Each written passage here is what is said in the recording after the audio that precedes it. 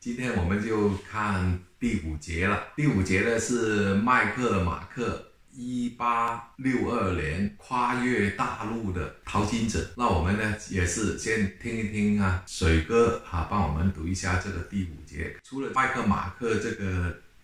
跨越大陆者之外的话，我们也看看全世界的人是怎么样来到这个 BC 省淘金的他们需要经历哪一些艰难险阻。落基山史记，作者介庸，出版发行加拿大华人历史研究学会。第2章，淘金热潮。第5节，麦克马克1862年跨越大陆者。托马斯·麦克马克是著名的1862年跨越大陆者的领导人，于1862年从加拿大西部的女王镇穿越大陆，到达不列颠哥伦比亚卡里布地区淘金。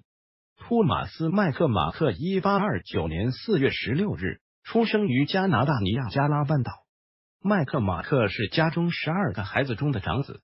他就读于多伦多当地的公立学校和诺克斯长老会学校，毕业于多伦多大学。先是在斯凯福的和女王镇出任中学教师，后来又成为女王镇的一名商人。他于1857年7月23日与劳拉·查布克结婚，育有3子2女。麦克马克为他的建筑商岳父工作了一段时间，修建了女王镇一幢商业大厦。他在1861年尼亚加拉瀑布市大选中败给了保守党候选人约翰辛普森。1862年，麦克马克筹划大型的马车队跨越大陆淘金之旅，从加拿大西部的女王镇穿越整个北美大陆，到达不列颠哥伦比亚的卡里布地区。队员包括麦克马克的一个弟弟罗伯特·麦克马克、150名男子、1名孕妇以及他的3个年幼的孩子。这就是著名的1862年跨越大陆者事件。1862年春，他们离开了加拿大东部，进行长达3500英里的陆上旅行，最终目标是到达卡里布金矿地区。途中有些人放弃了这艰难的旅途，转身回去，有些人在途中死亡，但大多数人到达了卡里布黄金矿区。1862年5月，从加拿大东部出发，他们乘美国铁路火车，再乘蒸汽船去加里堡，今天的温尼伯，用马匹装备了红河车，于1862年6月初离开加里堡，7月21日抵达埃德蒙顿堡，并将他们的红河车换成马匹。在原住民导游的帮助下，他们翻越了落基山脉到达乔治堡。幸存者决定建造大型的木筏，顺着飞沙河漂流到卡里布矿区。大部分人包括麦克马克没有留在卡里布矿区特内尔找金矿，他们于同年的10月到达了甘露堡。有一部分人到达维多利亚之后，表示再也不想离开有人类文明的地方。可以想象穿越大陆路途之艰辛，令这些人感慨万分。1863年4月，麦克马克离开甘露堡，南行至新西敏市定居。之后，他从维多利亚接来他的妻子劳拉和3个孩子。1864年，麦克马克成为新西敏市政府职员，并于1866年4月担任副警长。他活跃于圣安德鲁长老会的事务中，同时还是消防公司志愿者的成员。1866年6月26日，为了防止芬尼亚会袭击事件发生，他被任命为当地家庭自卫队的秘书，后成为自卫队的上尉军官。1866年8月25日，在新西敏市附近飞沙河，麦克马克的儿子弗朗西斯跌入河中。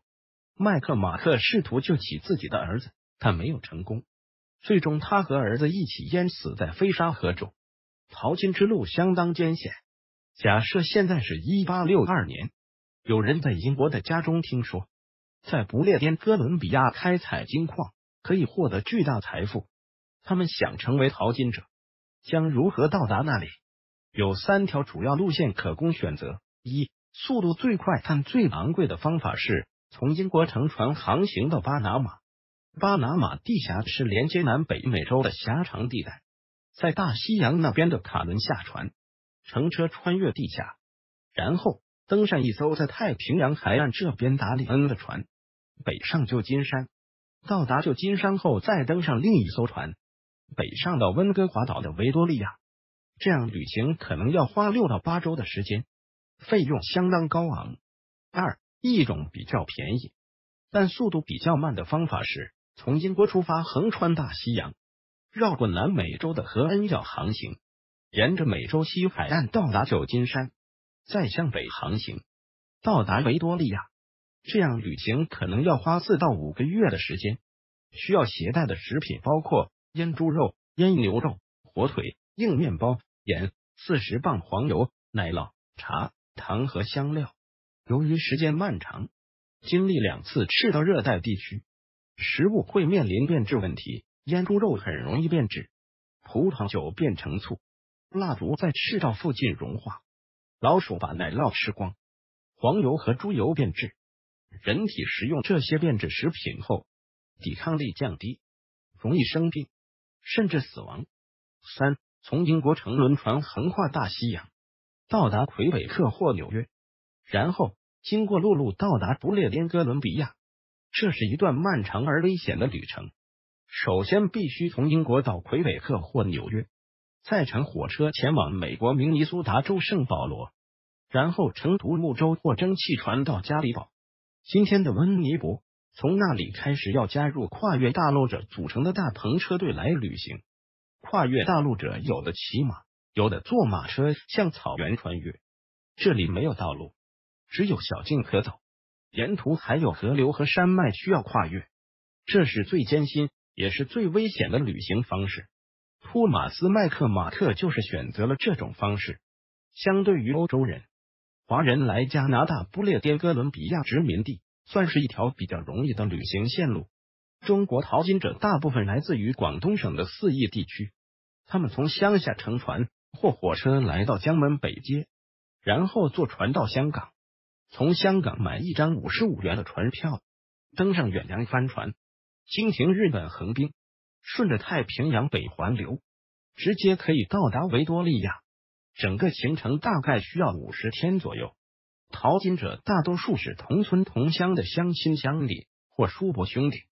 船票如果没有钱买，还可以赊账。到达加拿大之后，以工钱抵债。另一批华人是从美国的旧金山过来，更加容易，而且他们都曾在旧金山参与淘金，是有经验的淘金者，所以华裔占淘金者的比例相当之高。一部分原因是优越的地理位置。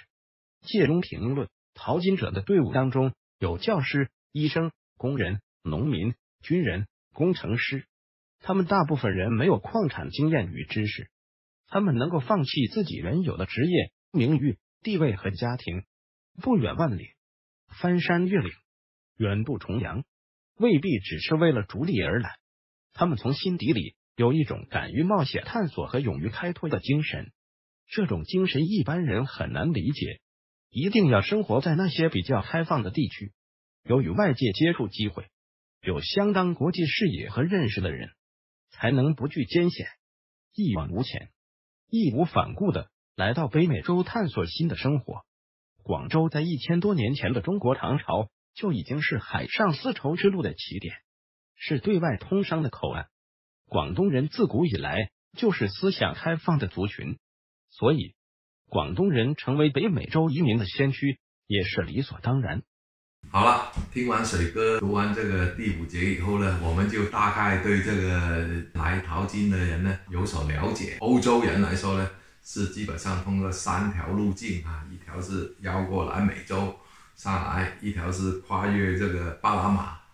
那个时候还没有巴拿马运河，巴拿马运河是1914年才有的，所以那个是叫巴拿马地峡啊，跨越这个地峡来到这个太平洋这边啊，再坐船上来啊。还有一条呢，就是好像那个麦克马克这样啊，从蒙特利尔啊，从那个五池湖啊那边呢啊，走这个陆地啊，一路呢从这个走过中间的那个加拿大中部的几个大草原省份，来到这个BC省这里淘金啊，基本上是这么几条线路。几条线路都是非常的艰险啊，你走哪一条啊，都有很多的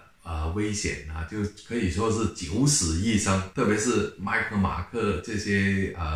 坐这个大篷车来的这些人呢，跨越大陆的，因为中途有很多原住民啊，有很多野兽啊，有很多野牛啊，这些都分分钟呢对他们呢造成这个伤害啊。但是我们中国人就不同了，我们中国人呢有一条线路是非常好的，从台湾海峡的垄流一路流到日本海再出太平洋，一下子就来到温哥华岛前面那个太平洋海域。所以呢，我们中国人的路径是得天独厚的比其他人呢是方便很多我们大概50天左右呢，我们坐船呢就一路过来，又不用经过赤道，有很有好处，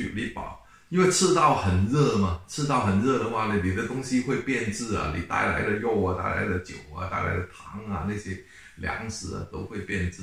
但是我们没有经过，直接就过来，所以这么多华人来加拿大淘金呢，也是有这个原因。我们当时华人呢占这个淘金的总人口呢，一度达到50%这么厉害，大部分的时间都在30%以上最高的时候呢，我们可以达到这个淘金者的50%。所以呢，华人呢是有一个得天独厚的这个地理位置造成我们中国嘛，为什么叫中国？就中间嘛，所以到去哪里都方便下南洋也方便，来北美洲也方便，去欧洲也可以。所以呢，这一章呢，我们就可以对我们中国人的历史呢有所了解。